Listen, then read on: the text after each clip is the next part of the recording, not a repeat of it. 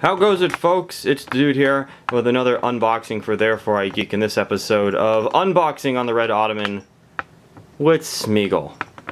So today, episode is about the unboxing of Compass Games' The American Revolution Commands and Colors Tricorne. Now, I was actually at my local game store yesterday with not really having any intention of getting something until the clerk there told me about this new game. Now, Commands and Colors system is a system that's been around for a while, since the game Battle Cry, and it's actually one of my favorite systems for tactical war games. And if you can't tell, you can see right here, here's a group of boxes for games that I own. Now, kind of the gold standard has been Command and Color Ancients, and the game is designed by, this whole system is owned by Richard Borg. The next system that came along that I was familiar with was Commands and Colors Napoleonics, which is my personal favorite one. Not only do I have this box core set, I actually have all 6 of the expansions. Now, these both are historical games. You can go out into more of a fantasy world. This game, Battle Lore 2nd Edition, also designed by Richard Borg, was souped up by Fantasy Flights.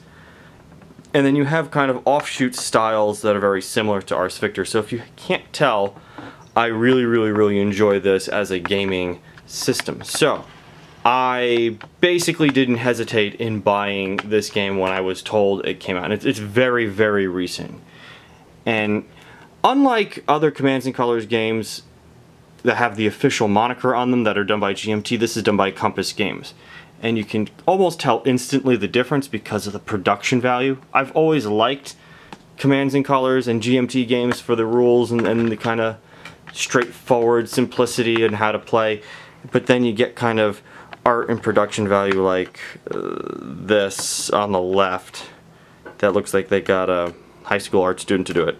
To be fair, when they started to go into like source material or era-specific paintings for Napoleonics, that looked quite nice, but you could see the difference between the production value of something like Battle Lore and something like Commands and Colors Ancients. Now, that being said, let's just get right into this. Let's see what we have in the box. I'm really quite interested in seeing what we have here, so we'll use our trusty little kitchen knife. I haven't even broken the cellophane. Sometimes I do that before. Come on, you. There. Alright, very excited. It's okay, Smeagol.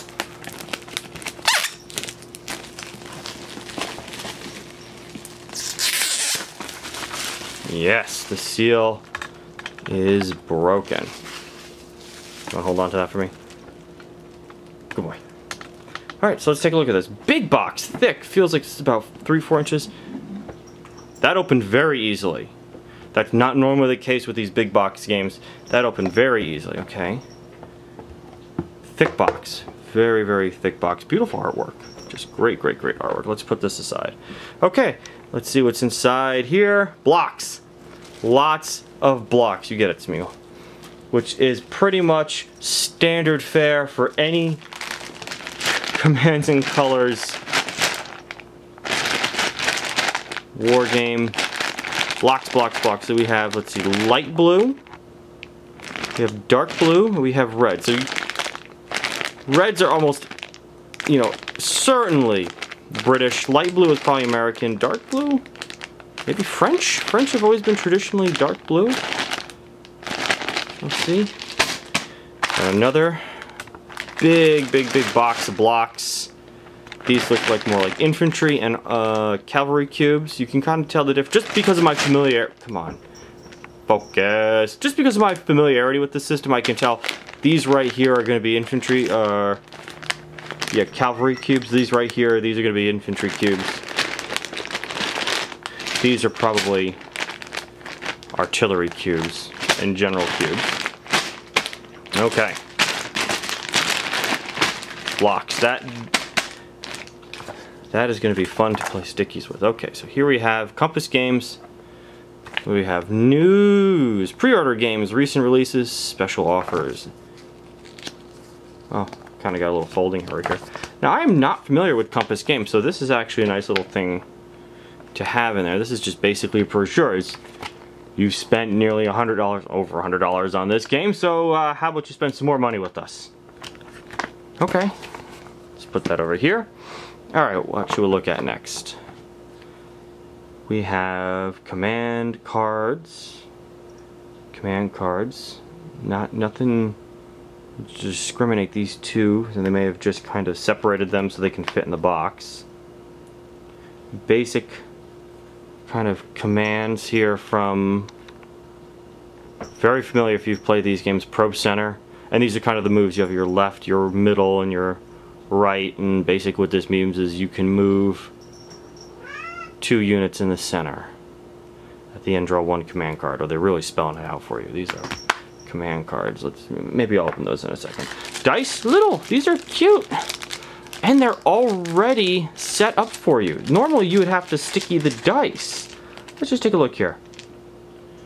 So, similar to the way they have the Napoleonic one, let's just pull her out just a little bit so we can see that, because that's an artillery piece.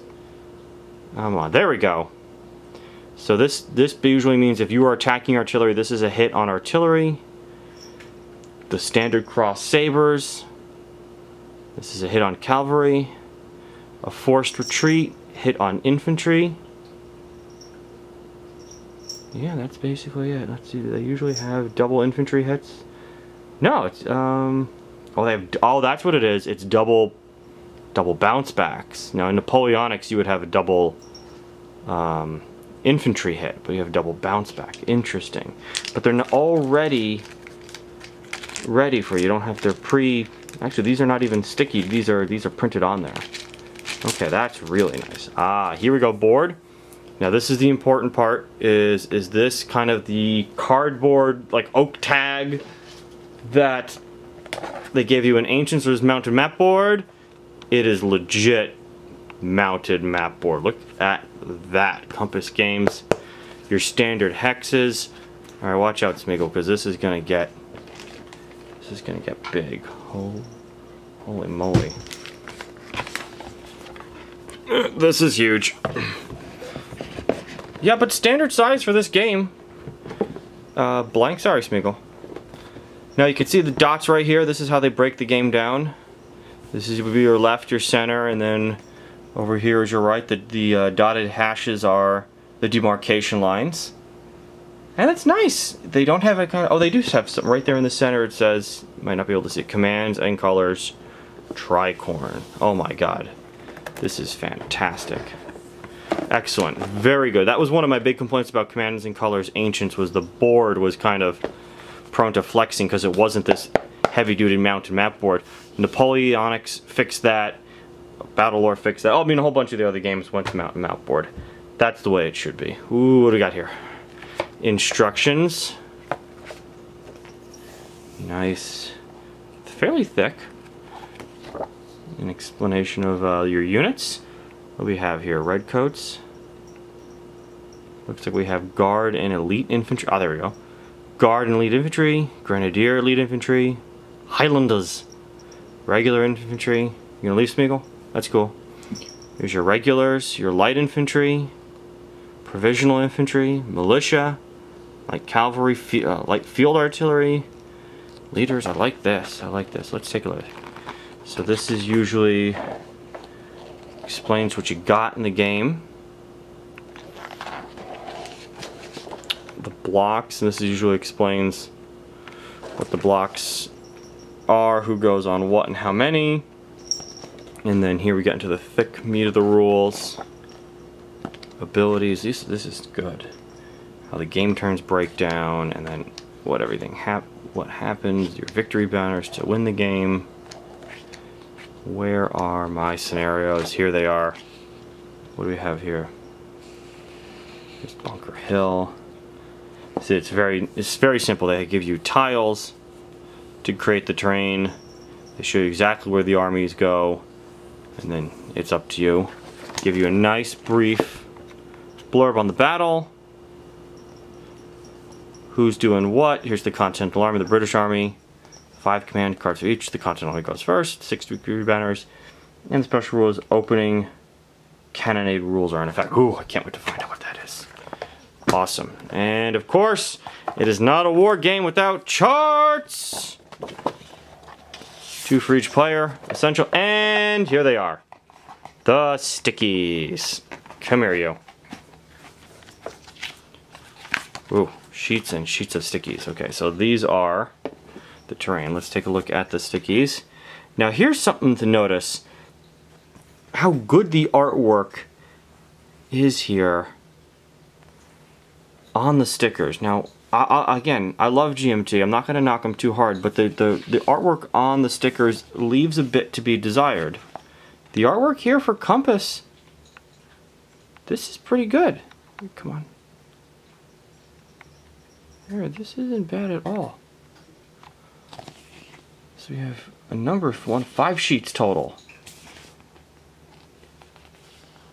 I don't know what these are for.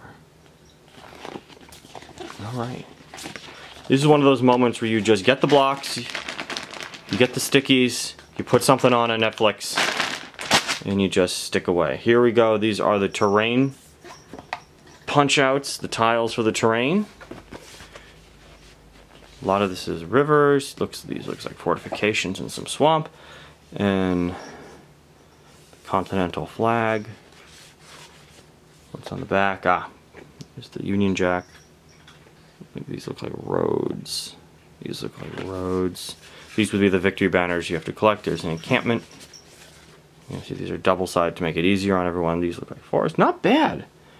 Very nice artwork. Not quite as good as the artwork, say, on the Battle Lore, but certainly better than the ones in the GMT game. So, one of these is already coming out. That's cool. Alright. Wow. I cannot get enough of this game. Great quality. And again, one of the reasons why 2 players, easy to get to the table, oh, don't do that to me.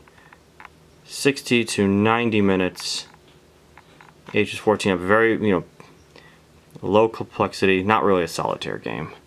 But again, there's the designer and developer, Richard Borg.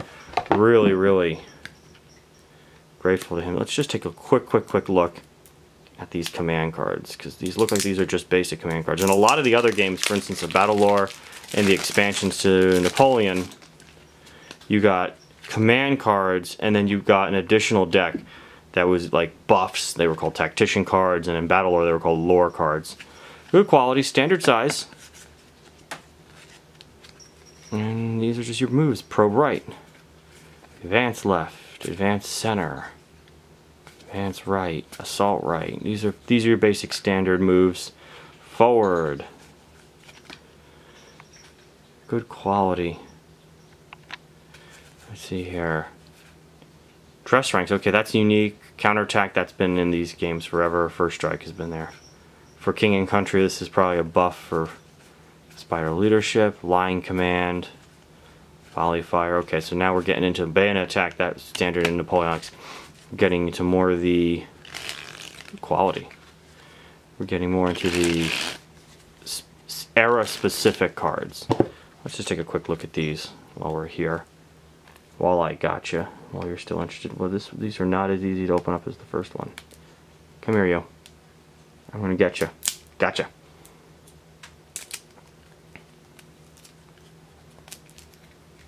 Ambush. Oh, I like the sound of that.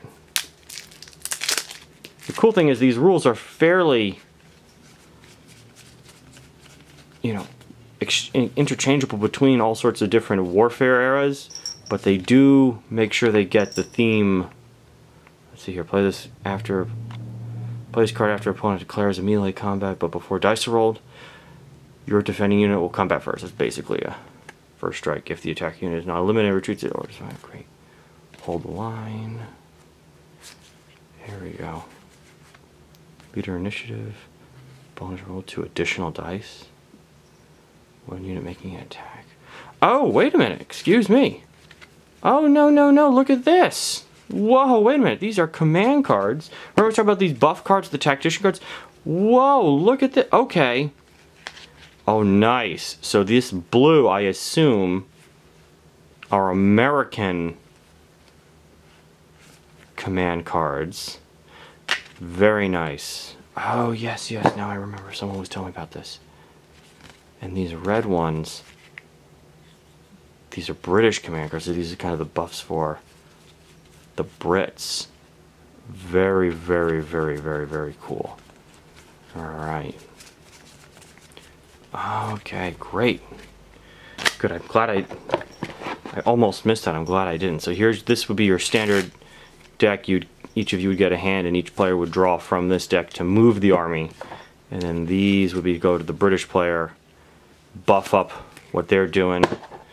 These go to the American player, buff what they're doing. Oh, perfect. So you don't even have to buy an expansion. I'm sure the expansions will be coming down the line, because as you can see here, this says Command & Colors Tricorne, the American Revolution. Now this implies to me that this Tricorne is going to be a series, and the Revolution is just one box set. We could very much get a French and Indian War, or War of 1812 maybe down the road, or expansions into the Southern Campaign, Saratoga, Yorktown, because they were not mentioned in the scenario book. So looking forward to, I mean, I'm already sold. You don't have to convince me.